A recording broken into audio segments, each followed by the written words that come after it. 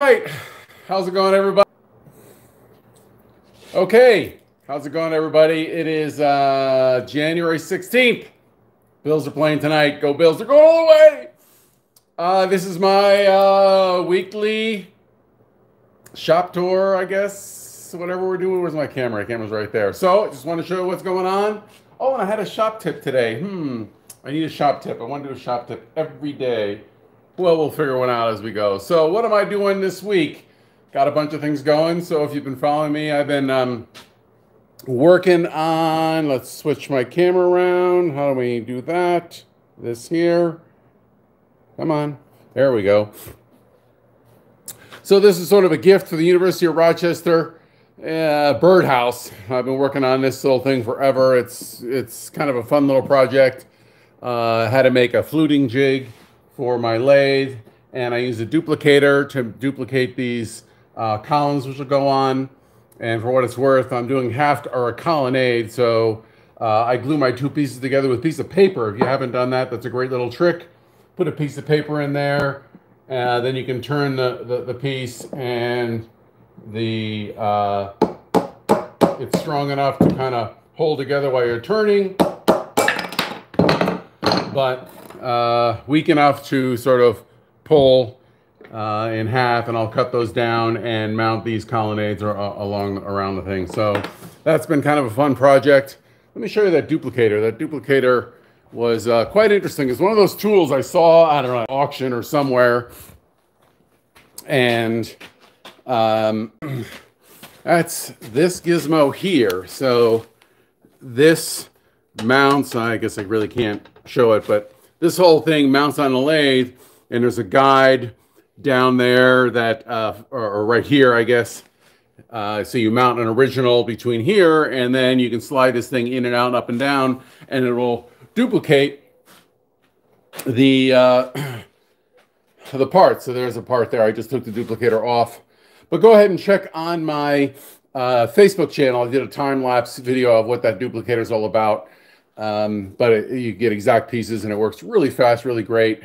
I made a bunch of them for that. I was having some blowout because the duplicator is a scraping cut. It's not a cutting cut, and I was popping out these corners. So hindsight being 2020, I decided to CA the corners, and then I could hopefully not have that blowout. So that was that. And what else am I working on? I'm working on something kind of cool here. Let me spin you around. So these are pulls. So hold on, I'm all over the place. So this is a bedroom dresser that I've been working on, and I'll show you what that's about. A bedroom set, doing a 4-poster bed and a dresser and nightstands. So that's sort of this baby here. Undermount slides, and we'll have some nice beading drawers that will have Pomely Sapele inlay veneer and chagrin, which is a stingray skin. It's kind of like leather. Get a little scrap of it right here. So that's sort of what that is. And for the pulls, we've been kind of playing around. The client is an interior designer, so we kind of came up with this sort of clover leaf design. I CNC'd one of these babies out and turned and glued that on. We might make a bunch of these just out of wood, and then the inside would get either the Pomely Sapele veneer on some of them, or the chagrin. These are just rough, kind of tests. But I also thought it'd be kind of fun to cast these out of composite bronze. So here's one I just cast yesterday. So this is basically taking a smooth-on product, smooth-on onyx, which is a urethane black resin that sets up really, really quick. And if you take bronze powder, this is real bronze powder, put the bronze powder in there, and you get a bronze casting. Obviously, you can't feel, but this has a really nice weight to it, so it feels like it. And you could probably see here that since it has bronze powder, it will polish up. So if you can see the sheen there, So you could also take a patina if you wanted. So that was a thought, and that would kind of be a nice contrast if you put the Pomeli Sapele in there with the bronze. So I'm still kind of playing with that. I was on one mold. I actually took another one and I put a center dot in there, and then I wanted some texture, and BBs were too large, so I put candy sprinkles just to kind of create little spheres, and that's sort of what that one looks like.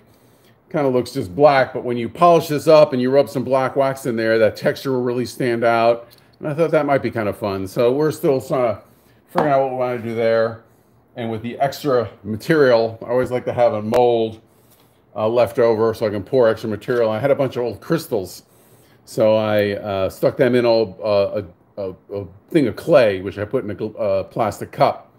And then this will be hard to polish, but I do have a sandblaster, but I can hit this and you can see that there, some shininess there. And if I sandblast this with some soda ash or walnut shells, it might be kind of cool. Put some acid on there to give a patina, and bronze crystals. I don't know if that really exists, but I thought that might be a nice box lid or something. Kind of cool. So that's what that's doing. I'm still working on this piece here. If you've been following this piece, more of a sculptural piece, and I've inlaid or attached opals. This is the opals that I love playing with. That's our crushed opal from Easy Inlay, and more of a sculptural piece. I'm doing that, and I wanted to bring it down the edge. So I use pattern wax. This is sticky wax, so it can form to the curve, and I use that to lay the opal on, and then there were some pits and whatnot, so I put it back on and put a couple layers of CA glue to kind of fill up any pits and whatnot. I'll peel that off, sand this all flush, and we'll have this sort of rim that goes around. This is just going to hang and display. I don't know what it is. It's just art.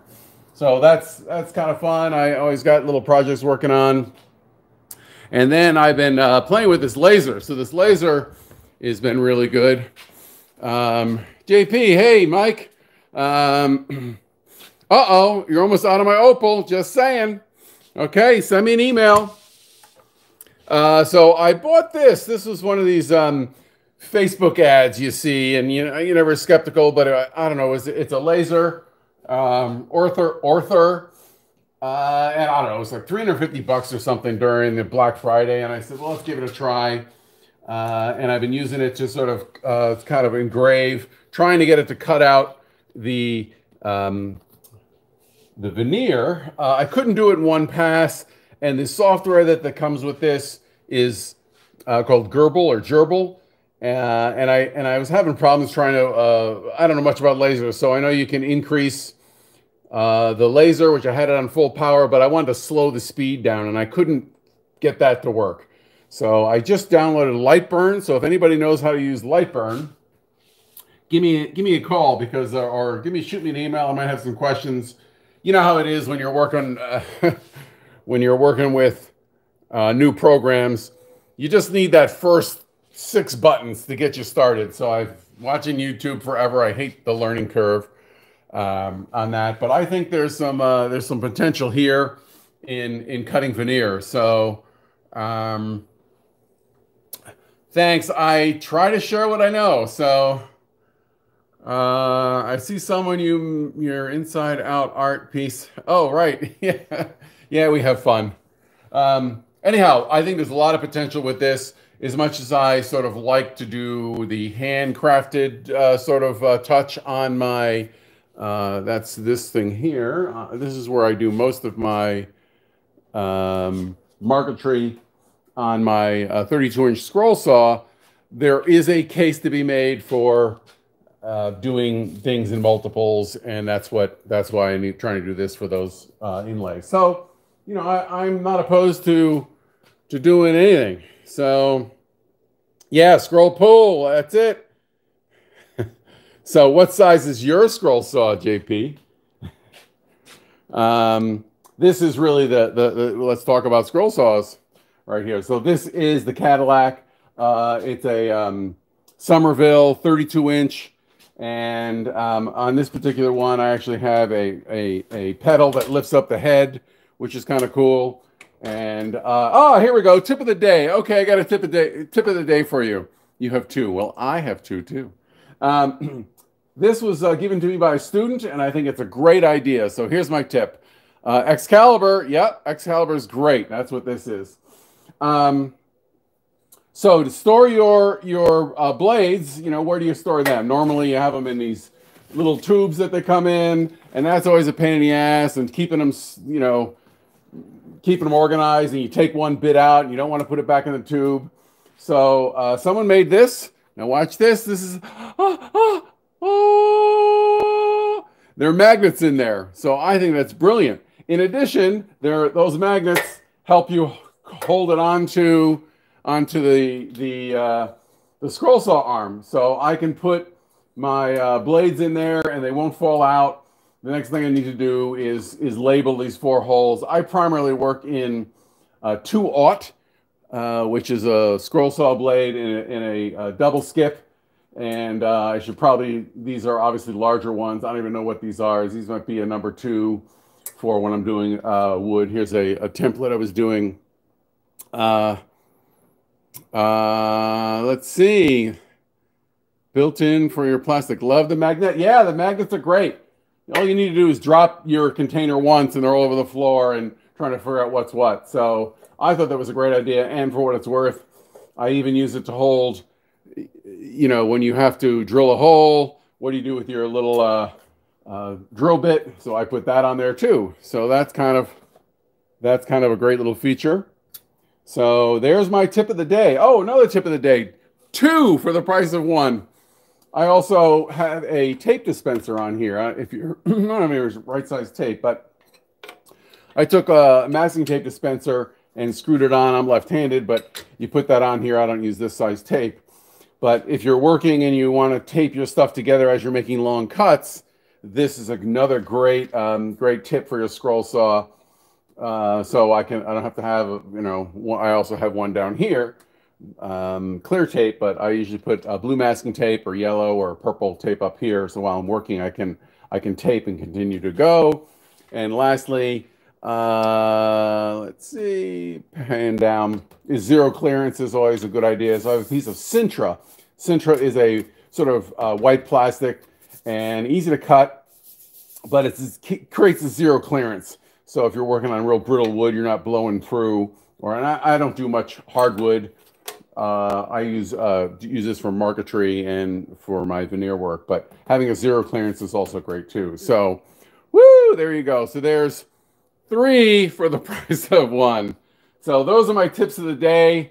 And I think that's it. Oh, here's another one. Okay, yeah. Let's turn this around. Let's see here. So watch for this. Woodcraft just sent me this one for a tool review. This is a new skill router that they're carrying. And, you know, I'm a Festool kind of guy. As far as I'm concerned, Festool is like the best router out there. And, but yeah, they're, you know, up to $1,000. I think they're 2,200 is $1,000. So that's a little pricey. And I think this is like $100 or something. So I've opened it up. I looked at it just briefly. It actually looks pretty good. So look for that. I'll be doing a tool review on the new skill saw or skill router. What's the model number on this? I don't even know what the model number on this is. 14 amp. Boy, you think they have a model number? Well, anyhow. Oh, here it is. The RT1322. RT1322. Festool tools. I have the 2200, the 14. I have them all. How about that? Including all the accessories. So I have the 2200, the 1400, and the 1100, and all the accessories. So if you don't know about the accessories, I got more accessories than I know what to do with because I teach 32 millimeter system, and you know, they have a whole system for the accessories. I'm trying to work my camera here as I'm trying to talk and chew gum. The one I use most is the 2200, you know, just because it's actually the most powerful router on the market. I think Triton says they're powerful too, but I do believe it's not about horsepower because you can't really convert the horsepower. It's all about amperage. So I think the Festool is the highest amperage router, and it's a beast. And they also that particular one, I love their dust collection system. They have a hood that drops down, and you can really router dust free. So that's a great one. If you guys, what time do we have here? Well, let me. If you're really interested, I will show you that right now. So let's pull that baby out.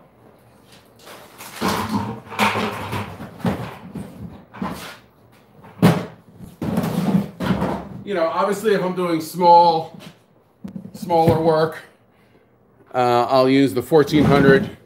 The 1100 I use really just for the 32 millimeter system. But if you guys want a real router, that's the beast to have. And the reason I like this is they have this skirt, and you press this button here. Oh my God, working backwards. So you take this button here, and it drops that skirt down. And when you're plunging, it completely encloses this whole thing. And by using the dust collection, the Festool dust collection hooked up to it, it really sucks everything out. So that's the one I use most, just because it's powerful. And I'm usually doing thick hardwood, 8/4 table edging and things like that. So I want a strong router, but it's not always about the router. It's about the router bit. So that's really what you want to pay attention to. And I like to use a what's called the compression bit. It's solid carbide, spiral up and down. If you don't know what that is, we will show you one of those. Let's kind of go over here. And roll this out of the way. So compression bits look like that. So this is a spiral bit, but it's the top 3/4 spirals down. Yeah, the 1400 is really good all around. I mean, it does not, don't get me wrong, it is a good router. As I said, I'm doing a lot of heavy duty hardwood edging. You know, I'm routering 2 inches of material, and I want a lot of power. Also, when I do template work, I'm boring down through 3/4 inch or 1 inch MDF, and I'm making a full cut. I'm cutting on both sides. It's a plunge cut, and I want to cut all the way through in one pass. So that's it. But the 1400 is a nice one. So don't. I'll pull that one out too. But as far as the router bit, a lot of it has to do with sharp router bits. So don't always get fooled by horsepower and the size of the router. You really want to have sharp bits, like anything, and a table saw, any cutting tool. The blade is really one of the most important things about routing. If the blade is not sharp, you're going to have to push harder, more strain on the motor, and yeah, it is a lot cheaper. I think the 2200 is like $1,000. I don't know what the 1400 is. $600, maybe you know that. So getting a sharp router bit is good, and then so reducing blowout, a compression bit. You've probably heard of spiral bits. Spiral bits will either spiral up or spiral down. And there is a spiral bit, right? And this is, as it spins, the cut is forcing down, because I do a lot of veneer work, so this prevents chip out, right? It's kind of slicing the material as it goes down. But if you have the bottom veneered also, then you have a tendency to blow out. Spiral downs are great for cutting all the way through, but if you're only doing sort of a rabbet or a dado, it's driving the sawdust into the groove and can compact the Brian Fitz, UK, all right. So it can compact the sawdust into the groove. So I use a compression bit. So the top 2/3, it's spiraling down. The bottom quarter is spiraling up. 2/3 and 1/4? 2/3? No, three quarters and 1/4. Woo! So the bottom pulls up, and now you have the cutting shear going down on the top, and the bottom is pulling up, and you reduce your chip out when working with veneer, and it also works with hardwood also. So check out a compression solid carbide bit. And I didn't know this was going to turn into a Festool router demo, but what the hell? That's what this is for. I'm just kind of going to try to do these once a week and answer questions and you know, show you what I'm doing. So the 1400 is a great one also. It doesn't have the dust collection, so that's really why I sort of like the 2200, because of the dust collection. That is, get over here. So that's the reason why I like the 2200. But this is a nice mid-size. I don't know if it has the amp. It must have the amperage on here. So this is 12 amps, and the 2200 is, we did a photo shoot and I had to cover up all the labels, is 15 amp. So that's the difference. But this is a nice one. This has the D handle or the offset handle. The accessory pack is great that goes with these. So that's good. They're kind of a compression bit. So I don't know if I can scroll through what this lesson. What advice would you give for someone who is a bit intimidated by routers? Yeah, that would be me. And routers are probably the most versatile tools out there, literally. I mean, if you think about it, with a router, you can cut material with it. You can profile materials with it. You can do dados. You can do all sorts of stuff with routers. And a lot of people don't think about all the jigs and whatnot. So with a router, if you're intimidated by it, start with a router table. So you can use a router table. I have a Rockley router table. You can make your own. So simply take your router and mount it on a piece of plywood and plunge the bit up and put it on some sawhorses, and there you go. And that is a much safer way to work. The bit's coming up, and the material that you're working on is a lot more stable. So I would certainly get a router table. Let me go show you what that's about. So if you don't know what a router table is, you can go through my things. Oh, I have a Bosch. So there's my router table. It's, you know, a simple thing. Router mounts over there. I think I got a Porter cable under that one. Very simple way to work. So I definitely would recommend a router table for first-time users. But again, you don't really need it. It's kind of nice because it turns on and off easy. But boy, just mounting it to a